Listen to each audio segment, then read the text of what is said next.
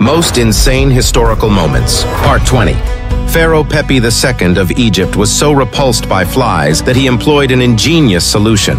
He covered slaves in honey and stationed them near him, effectively creating a living fly trap. Violet Jessop was like a cat with 9 lives, but on the sea.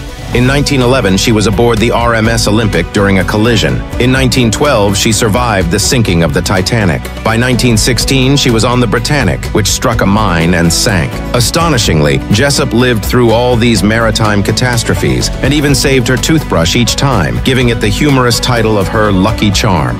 Jules Verne's 1865 sci-fi novel From the Earth to the Moon showcased remarkable parallels to the Apollo 11 mission a century later. Verne's tale featured a 3-person crew launching from Florida to land on the moon, a storyline almost replicated by the Apollo 11 mission, also originating from Florida.